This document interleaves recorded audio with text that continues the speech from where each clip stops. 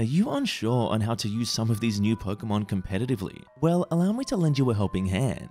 We're just going to Earthquake here and it's going to win us the game. So again, Dondozo, if it gets in position, it can just literally sweep and win a game. It's so incredibly strong. Okay guys, so today we're going over Dondozo, and this is arguably one of the strongest Pokemon in all of Gen 9. Dondozo has a very unique and interesting mechanic when it's paired with Tatsugiri. So Tatsugiri has an ability named Commander. Commander will make it jump inside of Dondozo's mouth, giving it +2 into all of its stats. A +2 Omni boost on your stats is a very big deal, making Dondozo very hard to take down and quite meta defining. Now, of course, Tatsugiri will be in the mouth, so it won't actually exist on the field. It is a 2v1, but it is pretty much a raid boss scenario when Dondozo is very strong. So each color of Tatsugiri is a different form that gives a different boost with the move Order Up on Dondozo. The orange one is known as the Curly variant, and this one gives you a +1 to attack when you use Order Up when Tatsugiri is in your mouth. The pink one is known as Droopy, which will give you a defense buff if you use Order Up with the Tatsugiri in your mouth, and the yellow one is known as Stretchy, which will give you a speed buff. So depending on which Tatsugiri you use with your Dondozo, you'll get a different boost off the move Order Up. Now, I'm not going to go into Tatsugiri's movesets much today. I will be using one in a team later in the video when I do show off Dondozo and how it works. I'll get into Tatsugiri more in the how to use Tatsugiri video. This one is going to be focused more on Dondozo itself. Now, there are a lot of sets that people use for Dondozo, and they're all very good. It's very hard to go wrong with this Pokemon. I'll go through them, and as I said, we'll play some games with one of these sets, and I'll be able to show you how the Pokemon actually works. Let's take a little dive into Dondozo's stats, and they're pretty ridiculous. So remembering that all of these are getting a +2 boost, that is, the number you see here will be doubled. So having 150 base HP is a really big deal. It's a really beefy Pokemon. That's 65 special defense. It's not very much, but with just a tiny bit of investment, that doubled with such a high HP stat is really going to make you survive a lot of hits. Especially with that big defense, Dondozo is really hard to take down. Getting essentially huge power as well, doubling that attack stat, makes you hit really hard as well. The base speed of 35 is pretty low, but when you have this maxed out, you outspeed pretty prominent Pokemon because again, you're at +2. It's like having a Tailwind without needing to set Tailwind. You are a water type Pokemon, which is really good. Water's a really good typing. It's great offensively, and it's only weak to both grass and electric. Water's probably one of the strongest typings in the game, and having a really strong Pokemon with that typing makes it such a dominant force. Now, all of the abilities are amazing. Water Veil is incredible, you can't be burned. Oblivious is amazing, you can't be intimidated. But Unaware is what you should probably use 99.99% of the time. Unaware means that you ignore other Pokemon stat changes. That's really good. That means that if you're going up against another Dondozo, they're not +2 in your eyes. That's really important for the mirror match, and it really helps you against a lot of Pokemon as well.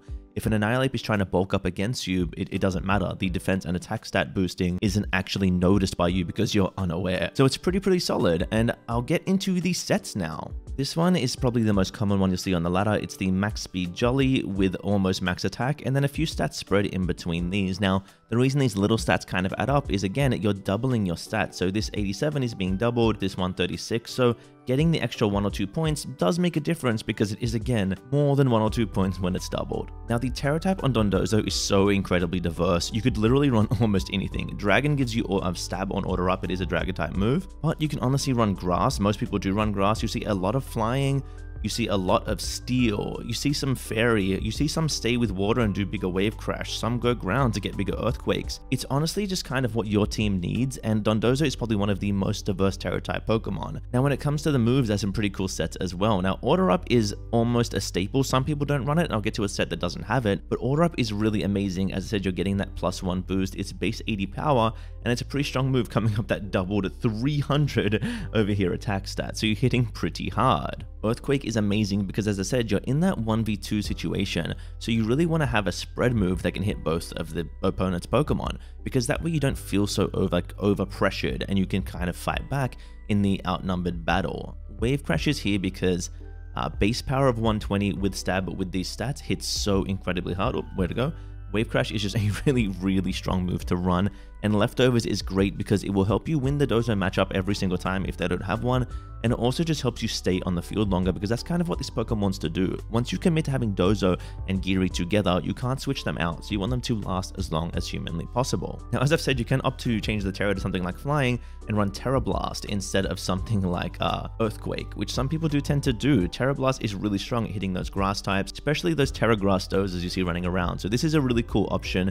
It hits things like Skeledirge that wall you pretty well, and a lot of these unaware Pokemon running around that choose to Terra Grass. Substitute is probably one of the strongest moves on this Pokemon, and I highly recommend it. A lot of people will try to wither you down with things like Leech Seed.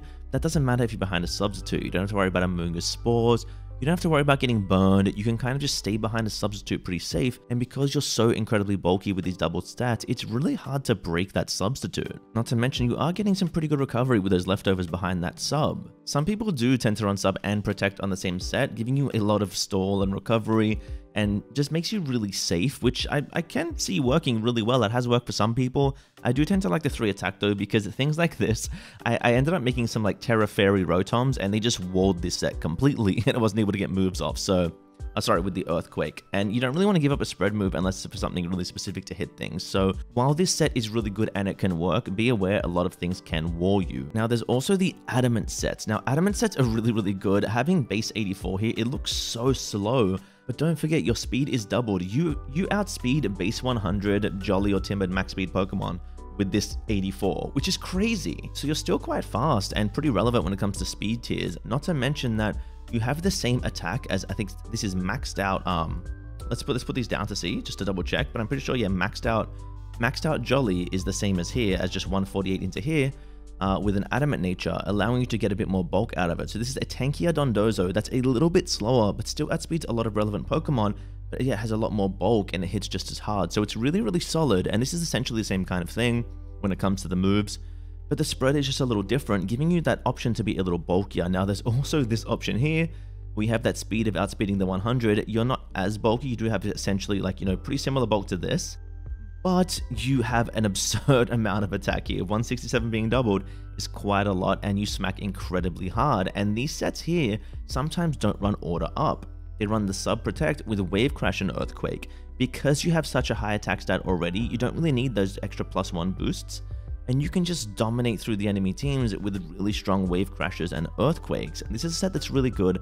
I really do quite like this. It's more just getting things out quickly, and it's a bit more hyper offensive, which I really kind of like for a Pokemon like this. Now, another set here that I really like is the Rest and Sleep Talk set. This thing is really annoying. As I said, it is kind of walled by those Rotoms, but you really don't see Terra Fairy Rotom too often. It's just something I was building to kind of specifically counter this. But with the rise of all these other Dozos, you won't really see them at all. It just makes them really not worth it. So Rest and Sleep Talk is amazing because you can stay on the field almost forever with Dozo. And Order Up will give you a lot of boosts, and Earthquake will be good spread damage. This is a really good set that's hard to deal with. You get burnt, it doesn't matter, you rest it up. They Leech Seed you, it doesn't matter. You're resting up and recovering way more than they can do to you. And if the opponent can't KO you in 2 turns, you can stall them out really hard with this set. It's a really good one. You're still very strong. And yeah, I highly recommend trying this one out as well. It's a Jolly max speed one. You want to get fast rests off. And yeah, I really quite like this as well. Now, let's get into the single set, and the single set here is really interesting. It's more of a defensive tank. You can't have Tatsugiri with you in singles, so you're not going to have the doubled stats, but even without the doubled stats, singles here played at 100, and 50 in the Battle Stadium singles. To be fair, in the game, so this would be what you'd run in the game. Heavy Duty Boots is great for switching into rocks if you're not worried about hazards. You can of course run Leftovers, but I highly recommend Heavy Duty Boots as well. And it's essentially just Rest and Sleep Talk, because that's the only reliable recovery you can really have. Reliable in quotations there when it comes to rest, not the most reliable recovery. But Sleep Talk allows you to attack while asleep, and Body Press and Liquidation are really good coverage moves. Now, Liquidation coming off a base 100 attack is really solid, and Body Press off that 115 defense max out to 183 here is really strong. Now, you can obviously do other things. You can put the HP down and go like this. And this is a more well-rounded tank because you have such a high HP stat that investing into the special defense will give you a lot of bulk. And you could also go this way to go completely into the special defense. I don't know if I'd run Body Press here. I mean, you really could. It really doesn't matter. You can run something like Heavy Slam. I believe it's Heavy Slam, right? Yeah. Because you do weigh a lot, or a lot of moves, really. Earthquake, Curse. The setup is an option. There's a lot of different options with Dondozo. And I think it's a really, really strong Pokemon. So what I'm going to do now is I'm going to grab one of these sets and I'm going to jump into a game and I'm going to show you how it works here in this video. So stay tuned for that. Don't go anywhere. I'll go quickly through the team and I'll have some fun here with you guys. Okay, so I've put together a very, very rushed team. We've got the Dondozo set here, which is the Adamant one that outspeeds base 100 with the bulk. That's the one I want to try out today. I've got a Scarf Tatsugiri with Taunt in case we need it, Draco, Icy Wind, and Muddy Water. I've got the Amoonguss here with Clear Smog for other Dondozos, and just, you know, the redirection because it can help us with some other strategies I've got here in this team as well. Got Meowscarada because it's a very strong Pokemon, opting for Overgrow over Protean because I'm only using moves that we already have Stab on anyway, and getting into the Overgrow passive will give us a lot more damage on the Flower Trick because we have the Sash, and that's a reliable strategy we can kind of work with. We have the Cerulege here with Bulk Up, Bitter Blade, Shadow Sneak, and it's a Terra Grass, and next that we have the Grimmsnarl for screens to help that kind of set off with the Amoonguss. So this is going to be something pretty cool to try out, and we've got the Dozo here that can either, you know, come in late and clean everything up, or start off strong and wipe the enemy team down. So I'll see you guys in the first game. Okay, here's the first game, and we're going up against a Haze Murkrow, which is really annoying, and something this team doesn't really want to particularly deal with because it just gets rid of Dondozo's stats. It's probably the biggest counter in the metagame to Dondozo, and it's pretty tough to play around, but we're going to do what we can here. And I think leading with Cerulege and Grimmsnarl could be fairly decent, and I'm going to run the Dozo and Gear in the back because we're trying to showcase them, so I've kind of got to bring them to every game. They didn't lead with the Murkrow. I don't know if Murkrow's in the back. Interesting strat. I don't see a reason for me to not actually bulk up here and set up my own Reflects, because if they Final Gambit, they can't hit Cerulege, and if they bulk up, then, like, you know, I'm fine with taking this bulk up trade. Yeah, taking out Grimmsnarl's fine. I've got my Reflect up. Maybe I should have light screened. It's got the Trick Room off. Is Armarouge coming in here? Is that their strategy? Is their strategy to go with Armarouge? What's cool here is I can go into Dozo and go into Geary in the other slot, or I can go into Geary now and bring Dozo. I think I'll go into Dozo because it is fairly slow at the moment. And yeah, there's the Armarouge. So I think, honestly, my best play is to just go into Geary now and try to kind of come back here. I feel like the best thing for me to do, they're going to likely follow me, so I guess I Earthquake. They could Wide Guard. I don't want them to, like, Wide Guard and go Murkrow. I want to Wave Crash into the Armarouge slot. I want to go for just the guaranteed damage, and if they follow me, they follow me. They did follow me. Maybe I should have Earthquaked. We don't take too much off that. We're going to take a fair bit of recoil, though, because we're going to KO them, and Murkrow may come in here. Oh, it's Cerulege. Oh. I think we survived the double up, and we Earthquake here. Now, they could be Wide Guard. We survive that. They go for the Swords Dance. And yeah, Dozo, as I said, is very tanky. And here's the Earthquake, the power of that spread move. And yeah, I think they forfeit. That's going to be game one. So Dozo is really strong and you have to respect it. My lead wasn't too great. I didn't really expect what they brought. I really thought Murkrow was coming, but hey, it worked out and Dozo kind of paid off. I'll see you guys in the next one. Okay, so into this next game. This is interesting. Electros. I love Electros and Flareon. I'm scared of teams like this because I don't know what they're going to do. I don't know what they're going to do. I'm kind of tempted to just lead the Dozo, but I don't want to get, like, just Grimmsnarled. So maybe my lead is Grimmsnarl, Meowscarada, because I do have the Sash, and then the Geary Dondozo in the back. So yeah, this works out pretty well for me. This works out pretty well. I'm going to light screen into knock off into the Gengar slot. I don't see a reason not to. I really don't. I do have my Sash. If they double into me, that's fine. I mean, I'll still get them down to their Sash and be in a really, really good spot. So see what Gengar's going to do here. It's probably Sash. Yeah, Gengar Sash. And then Grimmsnarl. Play Roughs into my Grimmsnarl. Play Rough Grimmsnarl. Play Rough Grimmsnarl. That's a thing. Okay. So that's interesting. I'm going to Reflect and I'm going to Sucker Punch the Gengar in case it wants to go for an attacking move. Because I'd rather just get rid of it. Yeah, we do. There we go. Gengar's gone. And yeah, if they get rid of my my Grimmsnarl here, then that's not actually the worst. Because I go into my Dozo. I have both my screens up, and they go into their T-Tar. But if I just kind of just Wave Crash T-Tar, I mean, maybe I'll order up in case they're Terra Flying, because they could be Terra Flying. So I think I'm gonna order up the T-Tar and bring in the Geary. So we'll see what happens here. I'm gonna order up the T-Tar in case they're Terra Flying or Terra Grass or just something absurd that's gonna annoy me. They're Terra Flying. So all right, yeah, because they'll likely survive, especially with the Curse. Interesting, Curse T-Tar. Curse T-Tar. Okay, so we're unaware, so that doesn't actually matter. But yeah, Curse T-Tar. So order up did how much? Order up did about 23. We got an extra +1. We're definitely not going to KO it this turn, but I don't see a reason to not just, like, you know, order up into it again. There's a Rock Slide. It's not going to do very much to us at all. There's the Play Rough, not much at all. There's the order up. Pretty big damage for us right there. And what I think I might actually do is just, yeah, I'm going to ignore the Grimmsnarl, and I'm going to order up again. I don't see a reason to not order up here. And we're just getting really, really strong. Yeah, Crunch did absolutely nothing. Play Rough, nothing again. Honestly, I could have substituted any time here, but I may as well just, like, you know, go on the sweep here. Because Trick Room ends in 1 turn, is over now, and now we have the speed advantage. Golden Go is definitely slower than us.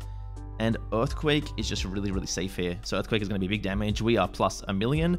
They live behind the Reflect. The Nasty Blow, which is so greedy. That was so greedy. There's the Play Rough. Yeah, we're just going to Earthquake here, and it's going to win us the game. So again, Dondozo, if it gets in position, it can just literally sweep and win a game. It's so incredibly strong. I do like this bulkier set. I definitely should just be subbing more, but I'm just kind of playing on the hyper offense, and I'm loving it. So I'll see you guys in the next one. Okay, we're versing Hail. Hail's actually pretty good into Dozo because of the defense buff it gets. The Gardevoir, oh, the Haze Murkrow. This is going to be a tough one to Dozo. I think what I'm honestly going to do, though, is I'm going to lead the Grimmsnarl Cerulege, and I'm going to have the Dozo and Tatsugiri in the back. Now, I really want to bring Masquerada as well, but I think that Cerulege is very good in this matchup. And I also think that if they want to lead the Murkrow and Garchomp, it's my best bet. Okay, so they've led the Snow. They've led Snow. I'm completely okay with them leading Snow because I don't think they're going to get up the Veil because they're going to be Sash. They're going to be Sash and get up the Veil. So they're likely going to, like, Terra Water Liquidation, but behind Reflect, I should definitely live that. So I'm going to probably Bitter Blade into the Abomasnow slot because it's more of a threat. They protected. Yeah, I thought they were going to just Veil with a Sash or something. I should live this Liquidation. Yeah, I live this Liquidation every time. I might have to actually Terra Cross here. But if they Blizzard, that's kind of annoying. I guess I should have faked out. I don't know why I didn't fake out. I'm not used to running it myself on Grimmsnarl, I suppose. But yeah, I'll get that Light Screen up as well. I might have to Terra Grass just for the chip into Abomasnow. Because I will definitely be faster than Abomasnow unless they're max speed, which would be very strange. But if they are, then I guess rip to me. But I'm going to go for the Bitter Blade and try to heal up enough to just survive. Because I'll survive the Liquidation now very easily. And they should just heal me up. Yeah, it gets the KO completely and we heal up enough to just survive the next one. Oh, they forfeited. Okay, the opponent's forfeited. So yeah, a Terra is really strong. Going Terra Grass at the right moment can be really strong. We'll play one more. That was going to be the last one, but Tatsugiri and Dozo didn't even come out. So I'll see you guys in the next game for the last one. Okay, so this opponent's got a really cool team. Okay, they've got the Dragalge. They've got the Hariyama. It's definitely Trick Room. I'm 100% versing Trick Room. There is no way around that. I am versing a Trick Room team. So what I'm going to actually do is I'm going to lead Cerulege and Grimmsnarl with these two in the back. The reason for... maybe not. I wonder if Sucker into Annihilate is better for, like, the later game to have a Sucker Puncher. We do have a Shadow Sneaker, though, which could be a bit better. I think Cerulege is better in this game. Yeah, because I don't think Final Gambit is going to do, like, what they want it to do in this matchup. Because I do have a Ghost type. I do have some priority to chip it down, so its health isn't going to be too bulky. So I can definitely play around that. So let's see what they're going to do. Turn 1. I'm assuming it's going to be one of the Trick Roomers. Bronzong with the Hariyama. Okay. This I'm okay with. I don't see a reason to not. So they could have knockoff. So I'm honestly going to I'm going to bulk up. And I'm going to fake out the Bronzong so it can't get off a Trick Room this turn. I wonder what they're going to go for. They faked out. Okay, well, I'm faster, so my fake out's faster. So I'm going to have the bulk up. And yeah, they're not in a spot they want to be in right now. They're definitely not a spot they want to be in. They could have knockoff. I'm wondering if Terra Grass right now is the best play.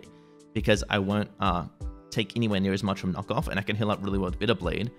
Yeah, I think Reflect to make me not take too much damage. Yeah, see, the Terra Dark as well. I'm so glad I made that play. So they're going to survive that. Which is fine. And then, yeah, there's the knockoff. Gets rid of my life orb, but honestly, that's fine. So now Shadow Sneak is definitely going to get rid of Bronzong. And Spirit Break into Hariyama is pretty good for me. Unless I want to, maybe, yeah, I'll Protect and Spirit Break. I think that might be the better play. Because I do have the Reflect up, and I'm not really threatened by any special attacks. I hope they're not some...